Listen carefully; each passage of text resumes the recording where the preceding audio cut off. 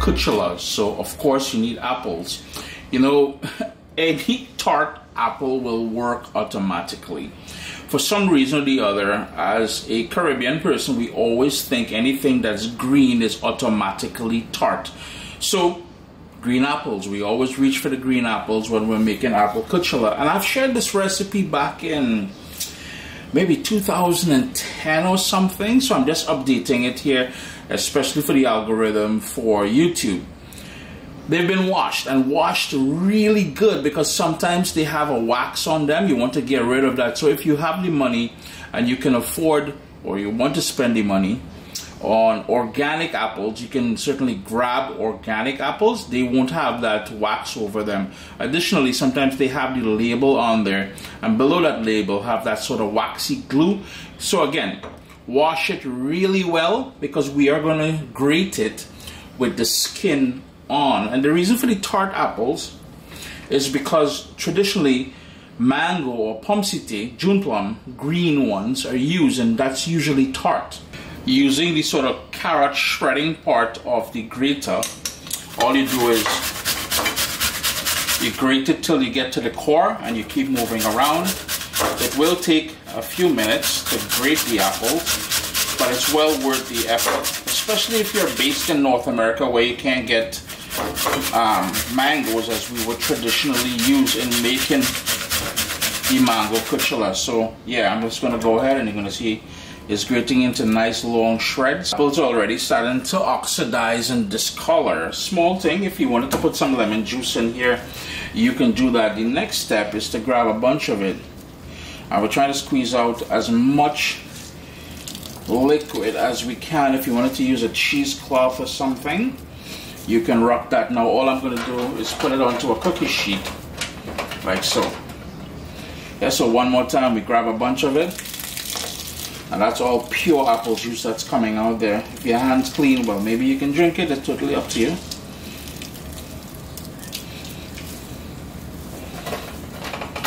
The next step is to place it out in the sun, and I have it on the car there. The noise that you hear in the humming is the AC unit. It's very hot, so I'm taking advantage of the sun to dry it as we would in the Caribbean. That natural sun there is going to do nice things to it, because the reason why we want to dry it, and if you want you can put it into the oven. My hand is shaky, but the reason why we dry it is so later on when we add the antar masala and garlic and pepper and all that, it will absorb nicely in there. If you want it, you can put it in a low oven, so maybe 250, until it dries up a bit. Yeah, it's been outside for just over 2.5 hours, and the reason why you saw me put it on the car, the bonnet there of the car, the hood, is because the radiant heat from below helped dry it up as well too, along with the sun coming down on it. The smell of it reminds me of being a kid on the islands, and my mom and her mom, my grandmother, R.I.P. whiskey, they would make mango Kuchela, and I guess my grandma liked to have a swig or two of whiskey, because her nickname was Whiskey. Anyhow, Julia, your boy making apple Kuchela, girl. You're watching down? Aye. So, nice and dry. And remember I said if you wanted to put it into the oven and on a slow heat, you can do that too. Now, I've seen versions where immediately after squeezing it dry, and you can use a cheesecloth to dry, to squeeze out most of that moisture, that apple juice from it. I've seen people go ahead and do this step. They didn't put it outside to dry and stuff like that, yeah? Kuchela, whether it is mango, pomsite, pomerac, apple in our case, whether it is any of those versions, it's meant to be spicy. Now, I am using my mortar and pestle. You can use a food processor, you can use a blender. If you want, you can chop it up. It's totally up to you. We need garlic, and that's a nice big whack of garlic there. And while I wish I had Scotch bonnet pepper, I don't have any Scotch bonnet pepper at the moment, but I do have what we call coffee pepper. My GT people call it wee peppers, and this is from my garden last year. It's been in the freezer, so I'm using those, and that's why I'm going to get that heat, that spice, that kick. It is not pure Caribbean sunshine, but it will work. And to pull it all together, we'll need salt. You add the salt in here or later on, it makes no difference. The reason why I added my salt in here, the salt along with the pestle is going to act as an abrasive to help crush everything into a somewhat smooth paste. So that is what I'm going to do now. I'm just going to go ahead and start. Yeah, I have to beat this thing like a bubbly right now. Anyhow, I'm going to crush this. Couple things I want to point out here as we do this. Please wear gloves and wash your hands with soap and water immediately after handling all this hot stuff here, whether it is the wiri or scotch bonnet or habanero, jalapeno, whatever hot pepper you're using. The other thing I like to do, I like to use one hand to partially cover the mortar as the pestle hits, in case if it jumps back, it doesn't go into my eyes. If you want to wear protective eyewear, by all means do that. It's just the dangers and the hazards of the job that we're doing right now. You know what I mean? But again, one thing I forgot to mention, a nice load of garlic in there. Yo man, top of top. Now this step here is a little bit different than the way my mom and my grandmother would do it. So, with that said, let's move on to Uncle Chris's version. We have here 1 cup of vegetable oil. You want something that's mild in flavor, so try not to use the best olive oil that you have in the cupboard there. We're going to add the crushed pepper garlic combo to there. My stove is off at this point because I don't want to add it in there. The one thing I must mention, vent your kitchen really well because we will turn on the heat and we will sort of temper the garlic pepper combo there, which means we're going to turn up the heat and sort of fry just gently. It may want to choke you and the inhabitants of your house. Yeah. By the way, no need to burn sage. Burn this. All devil and zombie and all kind of thing coming out the house flying. Watch, man. It's got the last bit going in there, and I like doing it this way because I find that by flavoring the oil, once we add, and yeah, we're going to add the grated dried apple to here as well too. It allows for more flavor to go deep into the grated apple or mango, whatever it is you're using.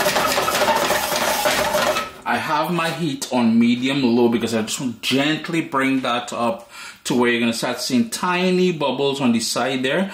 Once that happens, I'm going to maintain that heat, let it go for about 3 minutes, then I'm going to shut my stove off.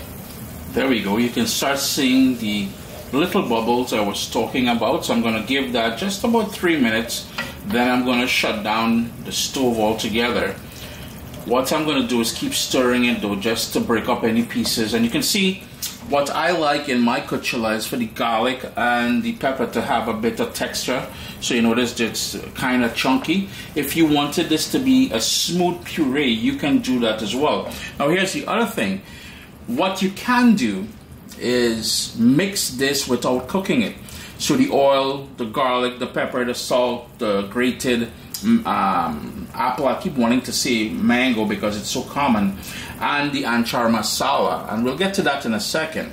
I've gone ahead and shut off the stove as I said I would. Now here is where we're going to go in with the grated and dried mango. Scrape all of that in there. I'm just going to level it off a bit, like so. Then we're going to go in with the anchar masala. Chief, I hear a little leader and brand ambassador waiting for the call, you know. We're going to go in with a good dose of that anchar masala, and this is the key. What I'm going to do is give that a stir. This is the key to making an excellent mango anchar or Kuchela, or this is apple in our case here. At this point is where we're going to give everything a thorough mix. And this is why earlier we dried the apple, because that is how it's going to soak in all of these wonderful flavors. And anchar masala and Chief is the brand I usually go with when making any sort of anchar and Kuchela and stuff like that, because it's the brand that, well, when your mom and your grandma and everybody recommend it to you, you kind of fall into place, right? It has a sort of a very heavy roasted jeera or cumin flavor. If you find that it's a bit dry, you may need to add just a little bit more of whatever oil you had originally used, just to make it nice and moist. Because, you know, one of the things I like about this, yeah, to be honest with you, mommy would always put a little bit extra oil in there. And sometimes all I need is to grab a tablespoon of that oil and sprinkle it over my dal and rice and curry chicken or whatever, and you're boy in heaven. Sup, soldiers? Listen, if you enjoy this recipe, I'd really appreciate it if you hit subscribe and click that bell notification thing. If you've made the recipe, take a picture and send it to me. Email address down here.